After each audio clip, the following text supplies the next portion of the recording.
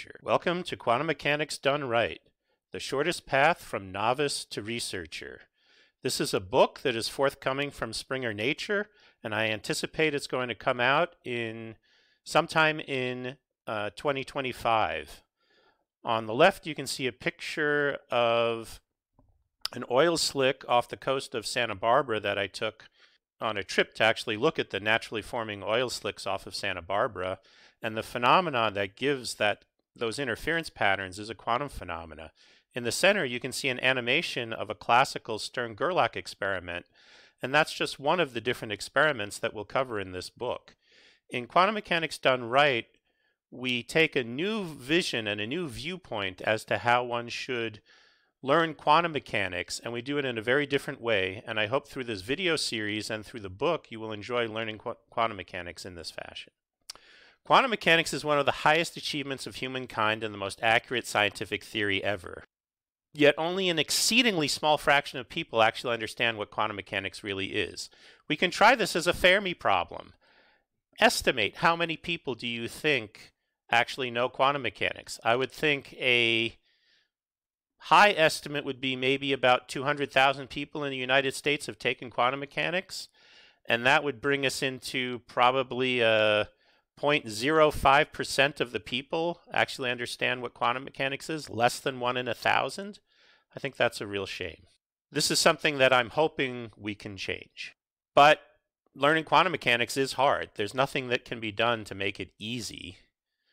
And I'm giving you here some quotes from a class that I taught that's a sophomore level relativity and quantum mechanics class.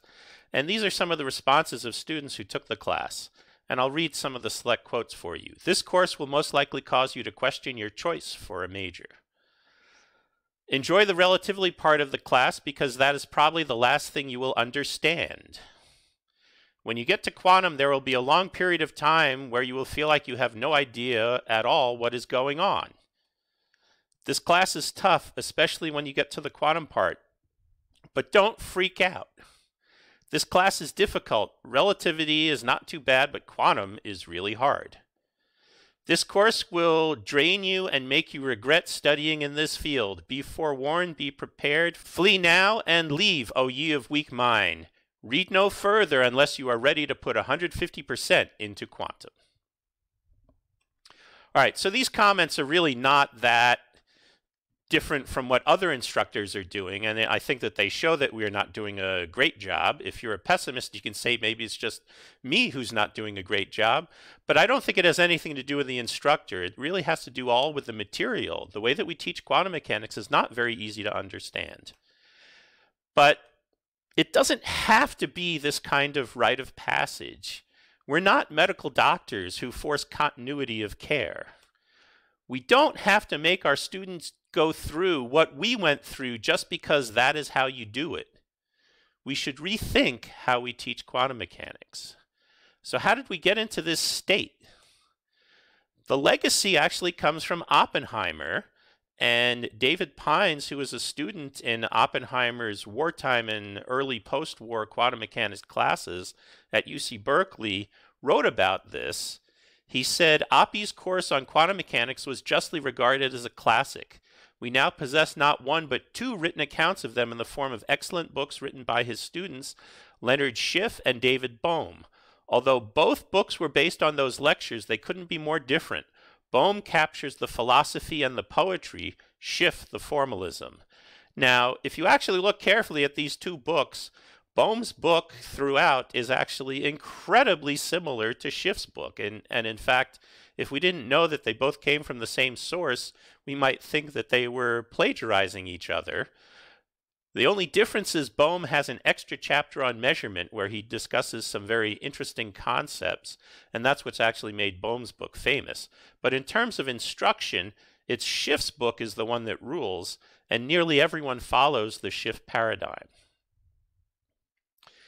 Here are pictures of David Bohm on the left and Leonard Schiff on the right, along with copies of their textbooks, which I'm sure most of you have seen or are familiar with. As quantum instruction moved from an advanced graduate course, back in the Berkeley days, this wasn't even an introductory graduate course, it was an advanced course, to an introductory sophomore class, the instruction has never changed. We still use the differential equation-based approach. Why? It's not because we don't have new quantum textbooks. I went around and I looked at all the quantum textbooks that were released around 2021, I believe is when I did this. And here's what I found. This isn't even all of them. This is just a selection of the quantum books that were available. It's almost never ending. And yet, when you look at them, nearly all of the prefaces start out the same. To paraphrase them, they read something like, "There are so many quantum textbooks on the market that one would be crazy to think of writing yet another. However, I believe mine is different and thereby worth the effort." Then when you look at it, they're essentially a clone of this Oppenheimer, Bohm, and Schiff paradigm.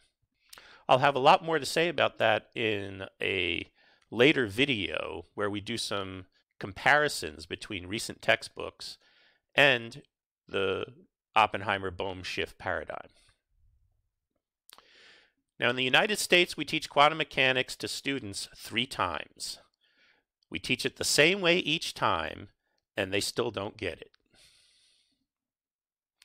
There's a famous saying attributed to Einstein that insanity is doing the same thing over and over again and expecting different results.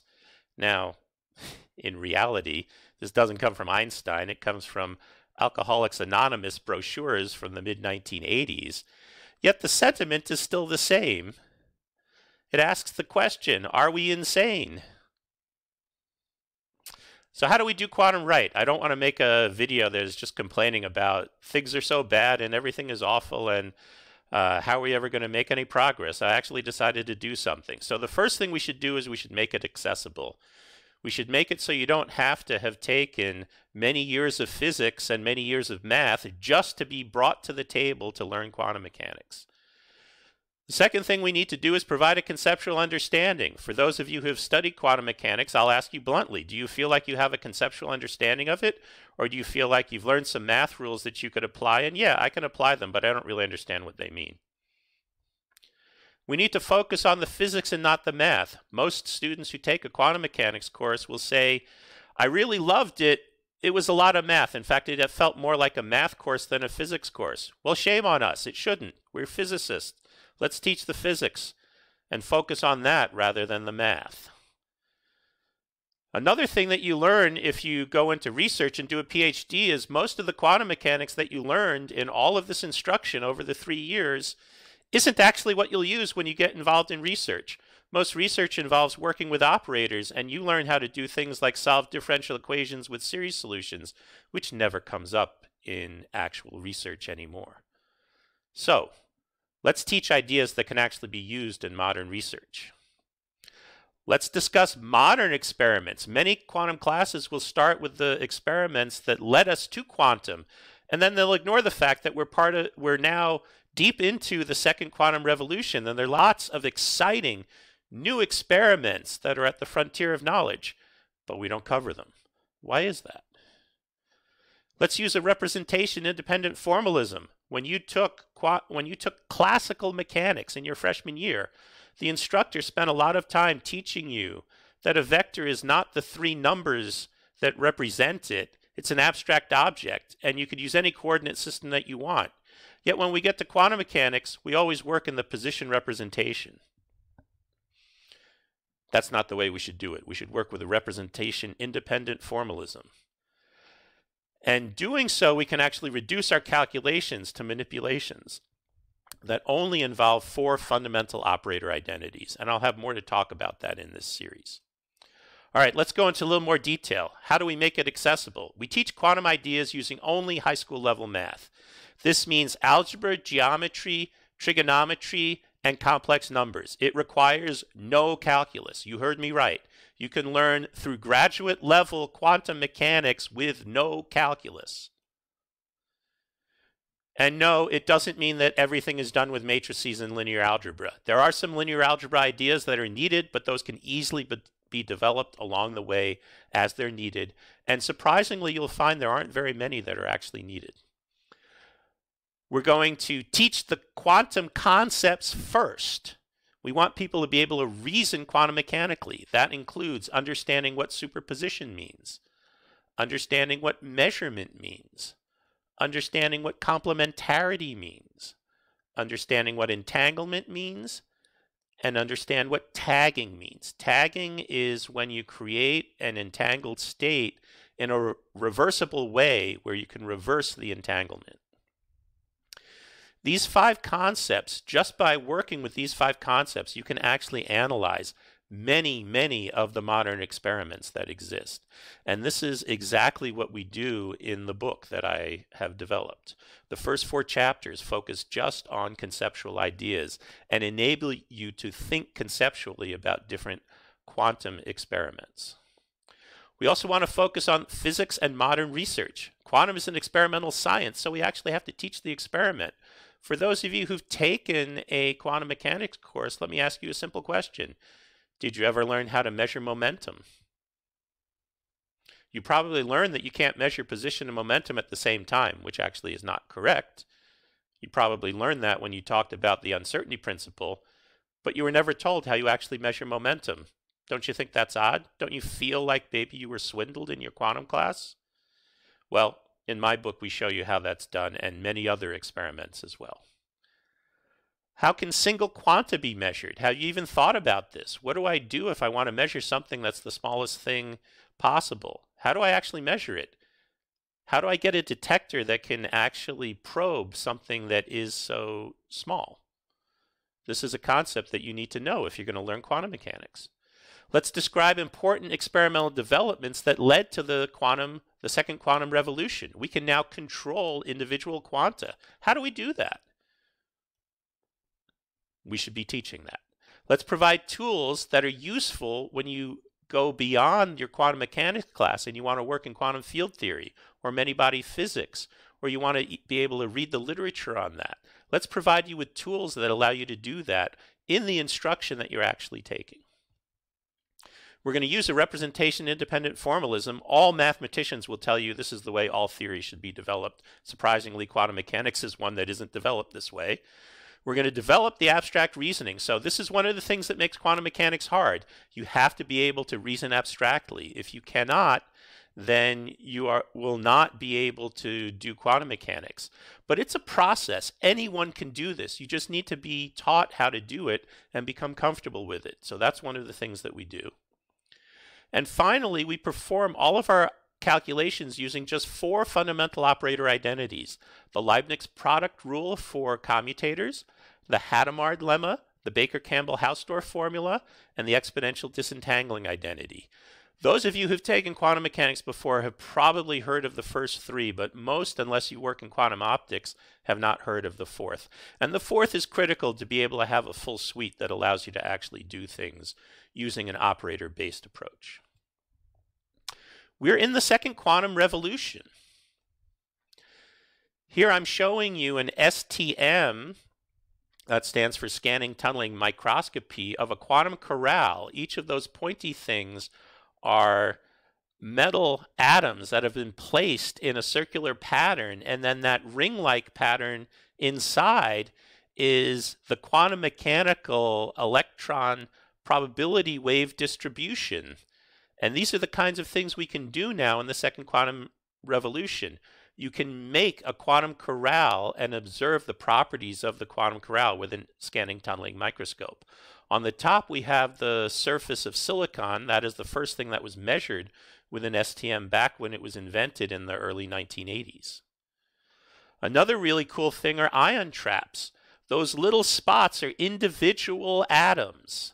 Let me repeat that. They're individual atoms. They're being observed via something called a cycling transition.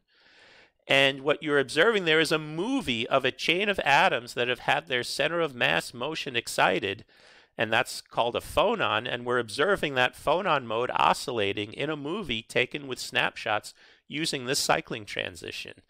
That is like one of the coolest things to imagine that you can do this. When you were taught probably in high school that you can't image individual atoms, well, there you go. We're imaging individual atoms. It's not correct.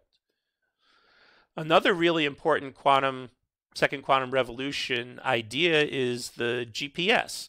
This is a quantum mechanical sensing application that no one can live without anymore. The GPS, you should be able to understand how a GPS and atomic clocks work. And then finally, we have the most incredible engineering marvel, the Laser Interferometry Gravitational Wave Observatory. There are two of them, and they're used to measure gravitational waves, measuring to 1 part in 10 to the 20 to 1 part in 10 to the 21, which is just an unimaginable sensitivity. And they observed the collision of black holes in a gravitational wave, which is shown here. This is the first observation of a black hole merger. This is what the second quantum revolution is, and this is what you should be learning about in your quantum mechanics classes. Hey guys, let's do quantum right.